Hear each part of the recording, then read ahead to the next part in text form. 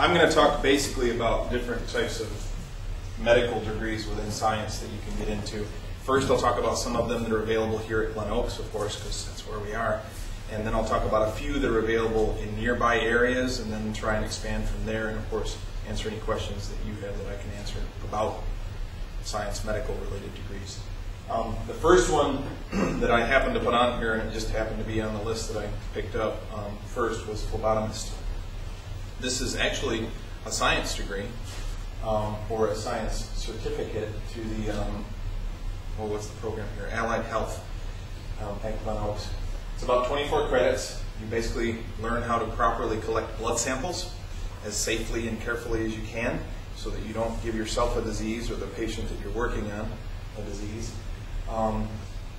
Many schools combine phlebotomy degrees or phlebotomy certificates with other programs. For example, Glen Oaks has an Associate of Applied Science and Allied Health degree that I'll talk about towards the end here. So phlebotomy is actually a decent career. Another thing about phlebotomy, it tends, at least in the places that I've worked before, it tends to have a high turnover rate, which means employability is good. You can find a job easily. But if it has a high turnover rate, what does that also mean?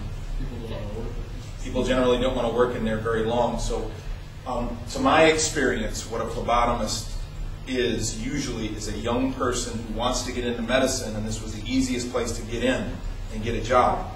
So they went there, and then usually, and the ones I've seen, it's exactly like this, they want to go somewhere else because they want a better degree, they want to go actually higher. Yeah, please. All right, click again. A couple more times, just fill the slide. Medical Administrative Specialist is another degree that's offered at Glen Oaks. I'm sorry, it's not a degree, it's a certificate. And this person is more on the clerical side of medicine, so they're interested more in keeping records and files, helping with insurance coding and billing and those kinds of things. Not sure exactly how it's a science degree, but there it is. Again, this is often applied to other programs, and it's one of the possibilities for that applied Associates of Science degree. Go ahead.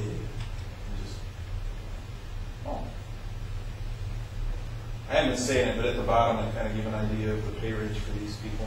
Medical assistants, this is actually what I did for almost a decade. Medical assistants at this school, it's around 50 credits to get there. I took a different route. I was a hospital corpsman in the United States Navy, and when I got out of there, I was basically okay to work as a medical assistant, but I wasn't certified, so I was not an official certified medical assistant. I didn't have any trouble getting hired, though, because of my military background. Duties often depend on where you work. Usually medical assistants work in doctor's offices, so if you work in a general medicine office or a pediatric office, you'll do different things.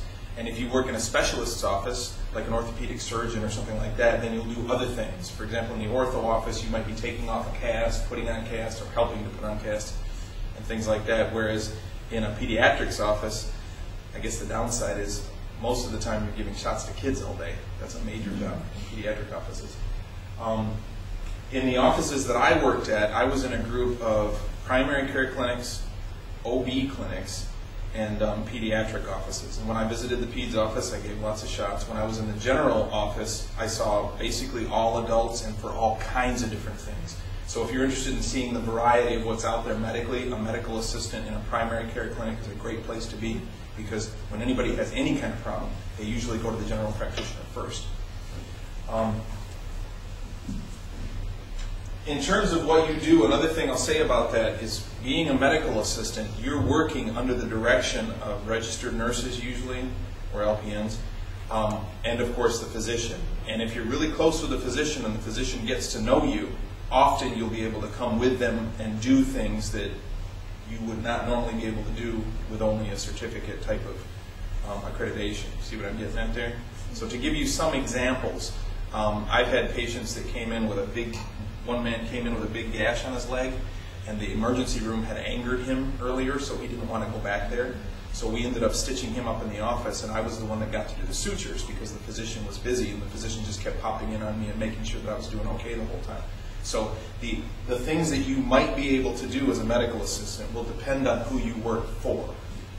So if you decide to go this route, my advice is pick really good the office that you end up wanting to work in, and don't be afraid to take on responsibilities. If you want to be able to do new things, make yourself available to the people that you work with.